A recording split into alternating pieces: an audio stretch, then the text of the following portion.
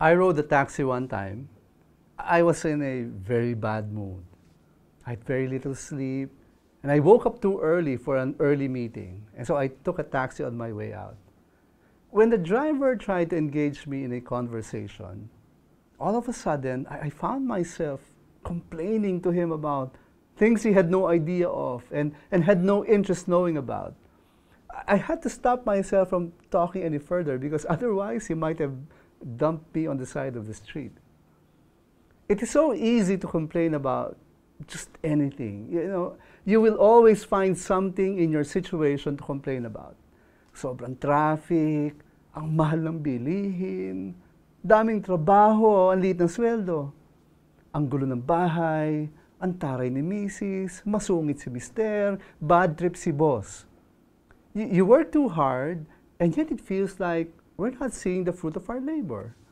We've invested too much time and money, heart and mind into things that we care about, but we feel our efforts are not bearing fruit. And so, we complain.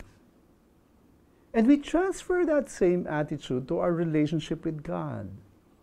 We vow to serve God, we lift up our prayers to Him, we do good things according to His will, and then we expect God to reciprocate. We expect Him to do good things to us in return. And when we don't receive what we expect, we get impatient. We get frustrated. And we complain to God. Or worse, we complain about God refusing even to talk to Him.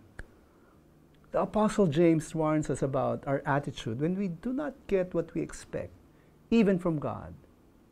James said, "Be patient, therefore, brothers, until the coming of the Lord. See how the farmer waits for the precious fruit of the earth, being patient about it, until it receives the early and late rains. You also be patient.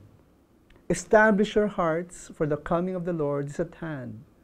Do not grumble against one another, brothers, so that you may not be judged. Behold, the judge is standing at the door." James gives good advice. We must not complain too much. In fact, if you can help it, do not complain at all.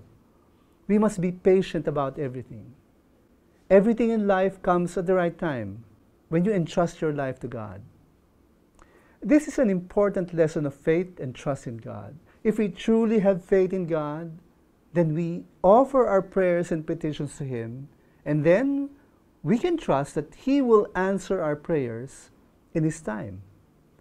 We do not have to grumble. Ano ba magagawa ng magreklamo natin?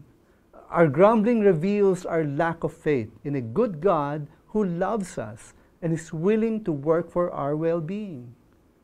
Believe that He knows what's best for you, and He will answer your prayers in His own way and at the right time.